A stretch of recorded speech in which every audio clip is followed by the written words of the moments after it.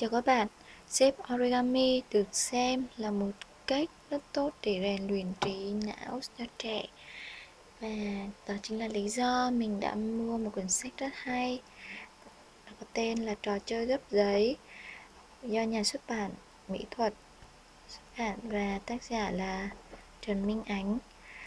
Tuy nhiên sau khi mua cuốn sách này về thì mình nhận thấy là dựa vào cái hình vẽ thôi, việc sắp tạo ra hình khối rất là khó, và mình đối với một số hình đã phải mất rất nhiều thời gian để có thể tạo ra nó. Đó chính là lý do mình quyết định sẽ quay lại tất cả những cách xếp này một cách đơn giản nhất để chúng ta có thể làm theo. Và hôm nay chúng ta sẽ thử xếp bài số 28, mũ đường tăng. Đây chính là thành phẩm cuối cùng của chúng ta. Nào, chúng ta bắt đầu nhé. Đầu tiên chúng ta cần một mảnh giấy hình ô vuông. Mình lấy màu vàng luôn cho giống hình. Kích thước thì tùy các bạn thôi. Ở đây mảnh giấy của mình có kích thước là 7 cm. Sau đó chúng ta sẽ gập theo đường chéo.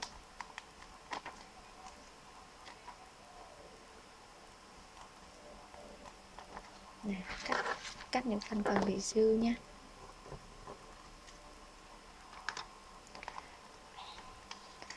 Và tiếp tục gấp theo.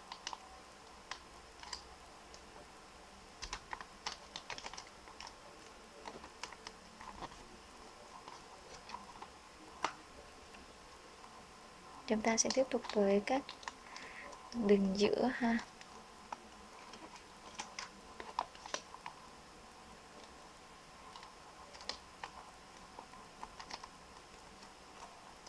Rồi, sau khi đã gấp xong thì chúng ta sẽ gập như thế này để tạo thành một hình thoi.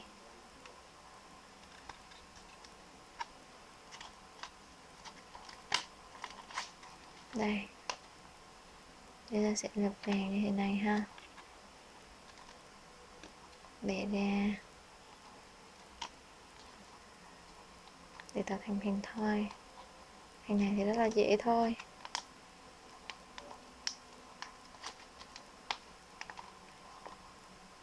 Chúng ta nhớ nếp các cạnh cho đều nhé.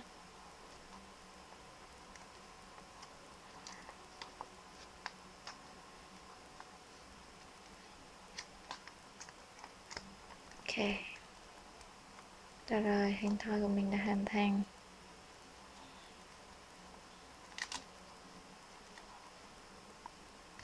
Chúng ta sẽ quay lật lại để làm hình thoi khác. Rồi, ok. Sau khi xong hình thoi rồi thì các bạn sẽ lật lên. Chúng ta nhớ nha, đây chính là mặt chính của hình thoi ha, mặt chính của hình thoi. Nào, các bạn sẽ để mặt bên phải các bạn sẽ dùng để gấp cạnh lên và miết ha, dùng tay miết.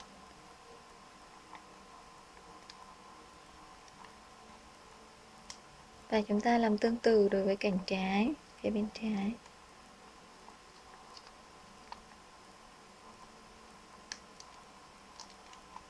Chúng ta dùng tay miết thật là kỹ. Rồi, nhớ chúng ta lấy một cái mặt chính nha. Đó.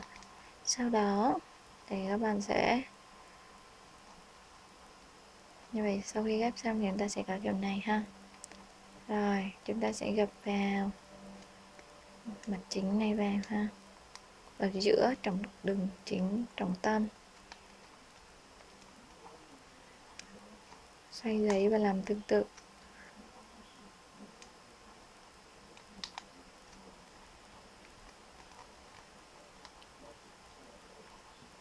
Tiếp theo tương tự như vậy đối với bên kia ha. Do mình xếp lần đầu không được đều lắm cho nên là hơi hở ha. Rồi, ok.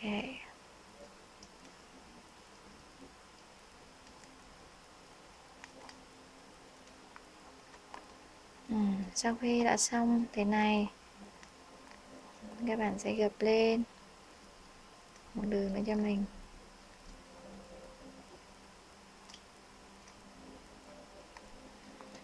Phía dưới ha, từ phía dưới các bạn sẽ gập lên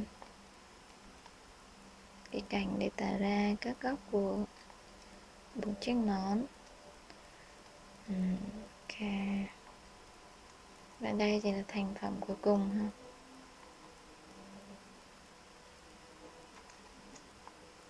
Nào, bây giờ chúng ta sẽ mở ra.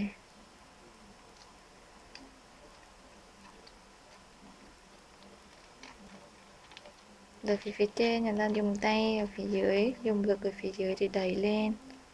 Đấy, rất là dễ. Rồi. Sau đó chúng ta miết lại các cạnh.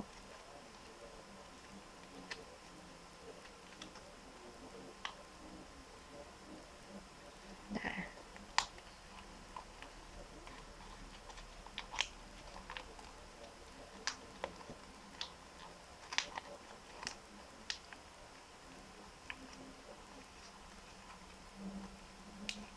Nào, để cái mũ nó hay hơn thì các bạn sẽ dùng tay để vuốt nhẹ những đầu trên. Cũng tương đối đẹp rồi đó ha, hoàn chỉnh rồi. Nào, sau khi xếp xong hình cái mũ của đường Tăng, nếu như chúng ta có giấy đồng màu thì mình nghĩ là cái mũ sẽ nhìn sẽ đẹp hơn. Đây thì là thành quả của mình. Nào, chúng ta so với thành phẩm nha.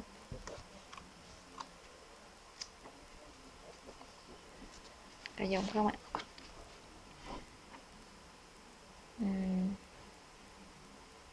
Dạ, chính xác là nó ha. Nào, bây giờ chúng ta sẽ đổi thử cho búp bê. Đối với búp bê này thì mình lấy cuộn giấy của vệ sinh thôi, vẽ hình lên rất là dễ ha. Này, cho ta đổi thử này. Ok.